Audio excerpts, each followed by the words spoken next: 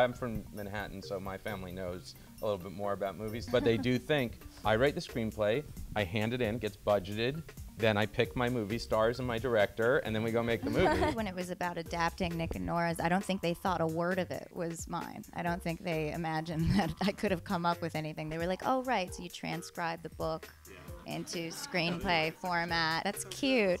Yeah, I'm a really good typist. You get blamed for a bunch of stuff that's on the screen that's not your fault. You get let off the hook for a bunch of stuff that really is your fault. There are the writers who like to write and the writers who hate to write.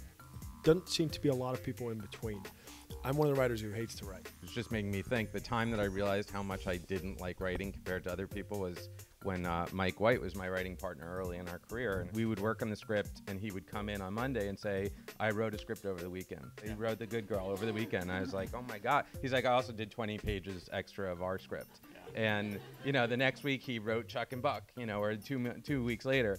And it was just like that, and I just said, oh my God, you really like this, don't you? The advice you get from a lot of screenwriting, you know, write something that's commercial, write something that's in an existing genre. You shouldn't necessarily have to write your life story when you start. However, if you pull from your life and put it in The Incredible Hulk, it will be a better script. The dumbest thing anyone ever said about writing is that you have to write what you know.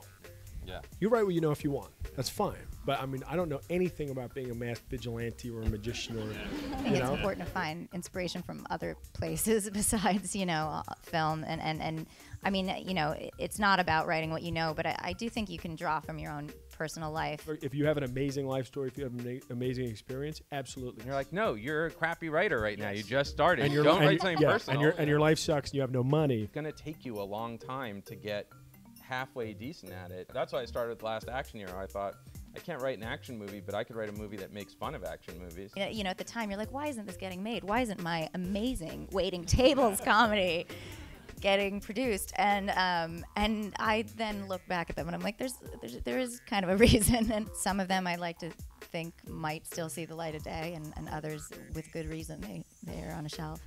I went to film school at USC. I wrote a script while I was there. Friends read it and said, like, oh, you're actually a pretty good writer. And it was one of those, guilty of those first script mistakes where it's like, I don't know if I'll write another script, so I'm going to cram everything I know about everything into this first script. My writing partner and I wrote Last Action Hero, which, you know, I said, God, I hate how stupid all these movies are. I'm going to write a movie that undoes them, little realizing that it would become one of those stupid movies. But what we did, which I don't think will work anymore, is we had all these friends who were assistants as well, and we basically had them all read it and then call the same agent saying, have you read this script? I think UTA is going to sign them.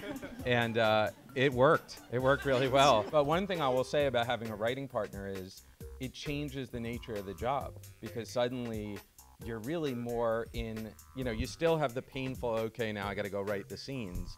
But when you write with someone and you're talking it through, it's not the same process, and it's a lot less painful. And you know, writing is just, it's so lonely and isolating, and so sometimes we would just sit in the same room and just ask each other if, you know, this joke is funny. Screenwriting is it's a strange job. I mean, the best films, some of my favorite films, are ones that the script would have been about 4 pages long.